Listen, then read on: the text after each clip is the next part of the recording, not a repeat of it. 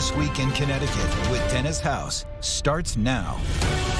Greetings and welcome to a special edition of This Week in Connecticut as we look at the race for the U.S. Senate. Three Republicans, Themis Claridis, Leora Levy, and Peter Lumaj will face off in a primary next month to see who will take on Democrat Richard Blumenthal in November. A poll in May, the WTNH Emerson College The Hill poll, showed Blumenthal leading Claridis by 10 points and Lumaj and Levy by 16 points. In the past few months, we've interviewed all three Republicans, and today we bring you those interviews once again together. First, the party's endorsed candidate, former House Minority Leader Themis Claridis. Representative Claridis, good to see you here in the program. Always glad to be here. So first of all, your reaction to the poll numbers.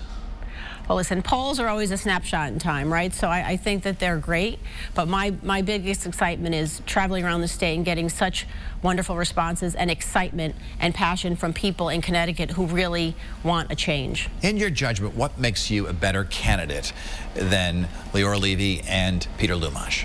Well, a few things. First of all, I'm the only candidate in the race who's ever won an election. I've won 11 elections in Democrat-leaning districts.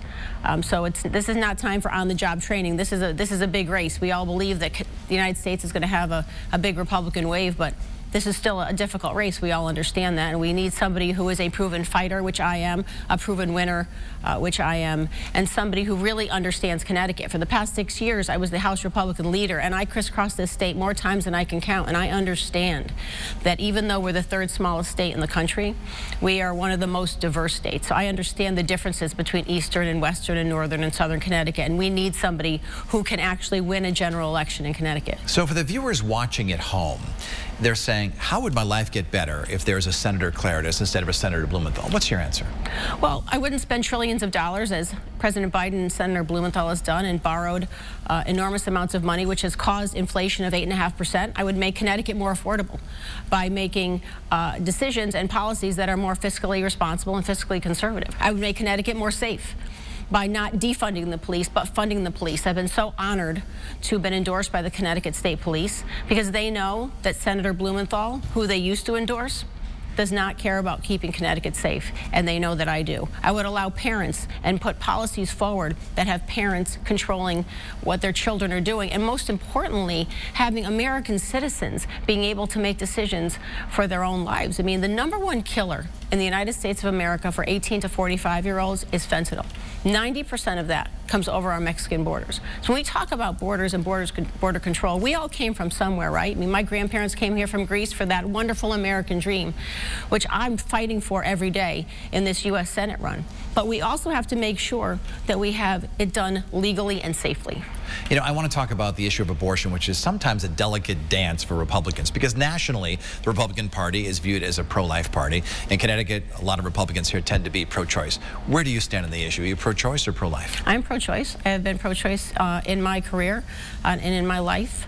I support the Connecticut law in which it's codified and under Roe versus Wade. So in terms of pro-life Republicans, you'll want their support, obviously, across the state. What do you tell them when they say we don't believe in abortion? Well, I tell them, listen, I am pro-choice, but I certainly do not believe in abortion as a form of birth control. I believe in personal responsibility. I believe in a pre-viability law that we have right now. I certainly don't believe in late-term abortions unless the cases of rape, incest, and life or health of the mother.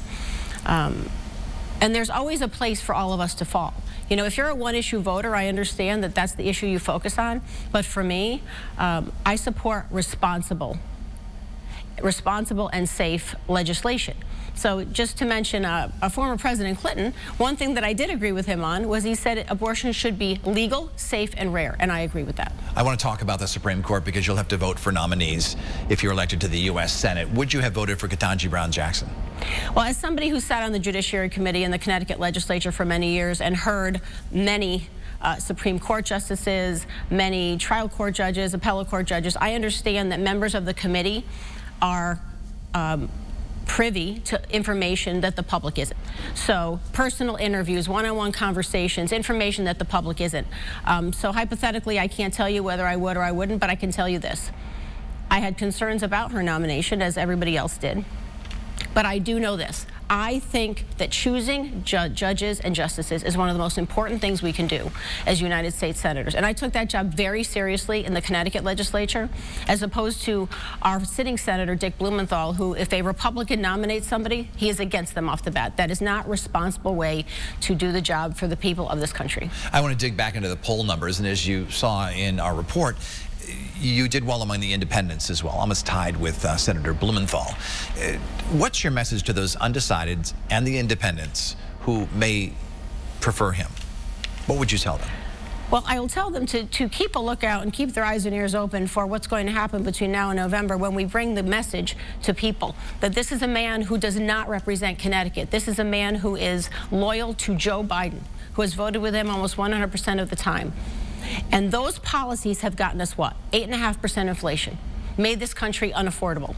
They have gotten us unsafe streets by defunding the police. They have gotten us deaths of fentanyl, as I mentioned earlier. #1 death of 18 to 45-year-olds because they're not doing anything to make the border safe, and taking away your control over your life and your children's life. That is what the policies of Joe Biden and Dick Blumenthal have given us. He is the Joe Biden of Connecticut, and he is not representing you. Another one of the poll questions we talked about at the top of this broadcast, as you saw, was the age issue. There are people who are starting to ask questions about how old a politician should be. The issue of Senator Dianne Feinstein has been widely reported. There are some who now say she is mentally unfit. She's 88 years old. So 60% of our respondents say that there should be an age limit. A third say it should be 70, 17% say 75, and 11% say it should be 80. Where do you stand on this issue? Do you think there should be an age limit for politicians? I think it's something we should consider. There's no question. I mean, when you look at judges, I mean, even judges in the state of Connecticut at age 70, they become what we call trial judge referees, so they can't hear certain cases without the parties agreeing to it. There's a reason for that, because with age, you know, your memory gets becomes different and not as sharp. You may lose a step. So I think it's something we should consider. I don't know what the age would be. I would have to, you know, certainly do research scientifically as to what age people would be considered less on their game, but it's something that I would be open-minded to. Do you believe 80 is too old? You know, it's hard to say. I don't know. I don't know if 75 is too old. I don't know if 80 is too old, but it's something that I mean, we would have to look at scientific research to figure out, you know, when the brain starts to slow down and to what extent it does. And I think those are the decisions, how you make those decisions. What's the first thing you'll do if elected? First thing that you'll propose in the Senate? Well, the first thing I would propose would be a balanced budget, and stop spending trillions of dollars that have given us inflation of 8.5% to make this state less affordable. Then Ms. Claridis, candidate for U.S. Senate, the endorsed candidate by the state GOP, we thank you so much for your time today. Thank you. And best of luck. And I just want to reiterate, of course, that interview was taped back in May. The poll numbers I was referring to in that interview are on our website right now. You can take a deep dive and read them. They're pretty fascinating. Later in this broadcast, Leora Levy and Peter Lumaj. We'll be right back with more This Week in Connecticut in just a moment.